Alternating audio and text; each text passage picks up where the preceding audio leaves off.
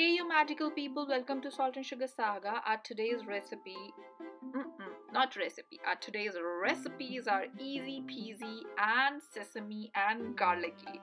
Yes, we are preparing two recipes today. One is our main dish.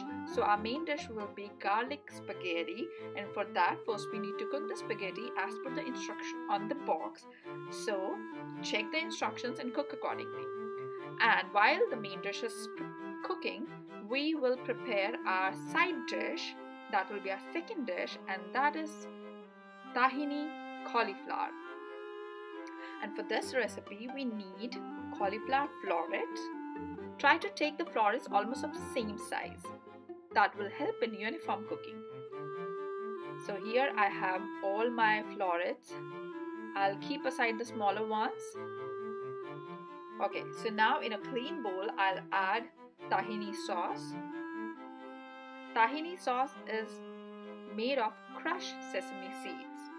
It is basically widely used, I must say, in Mediterranean food, and you must have heard in while preparing hummus also. In most of the Middle Eastern food it is used. So we're gonna add some olive oil. Although you can use any flavorless oil in this recipe, but I prefer olive oil. So we'll give it a good whisk so that it is smooth and lump free. So now it's time to season it. So first we'll add turmeric.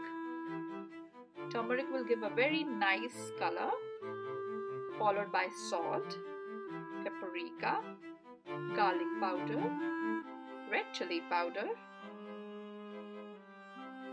Now we'll whisk all the flavors well, and now we will add some crushed garlic. I love garlic flavor a lot and try to incorporate that garlic flavor as much as I can in almost all of my recipes. So here we have our crushed garlic, which I'm going to add in my tahini sauce. Give it a good mix.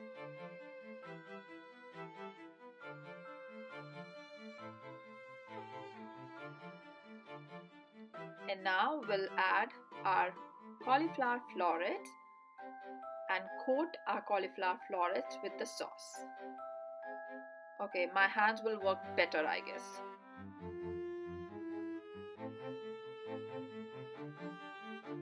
So here my cauliflower florets are all ready to get baked. So I'm gonna place them on a baking tray and bake them for around 12 to 15 minutes at 425 degrees Fahrenheit.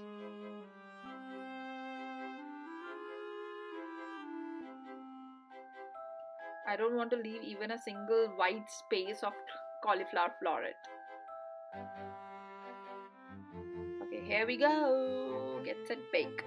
So meanwhile the baking is going on. Let's check on our spaghetti, and it's done beautifully. We can't see any white center. So I have strained the water and keep it aside.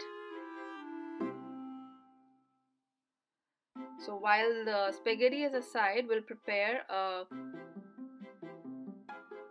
garlic flavor oil, which we call as infused oil. So I'm gonna slice my garlic very thinly, at least as thin as I can, and I'm gonna fry them until they are nice golden brown and crisp.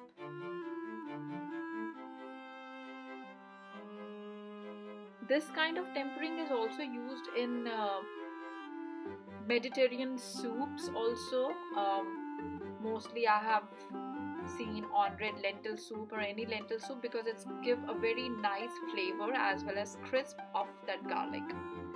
So here my garlic infused oil is ready, and I'm gonna keep it aside. Now in the same pan I'm gonna add olive oil and some butter, and I'm gonna roll my spaghetti in that. It's time to season our spaghetti with some salt. And here I'm adding around 1/4 cup of spaghetti stock, which is nothing, just the water I have saved from the boiled spaghetti.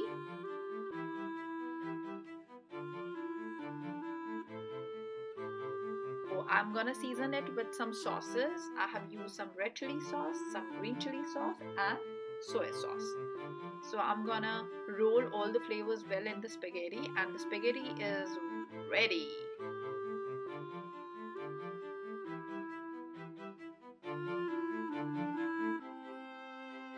Isn't it looking mouth-watering?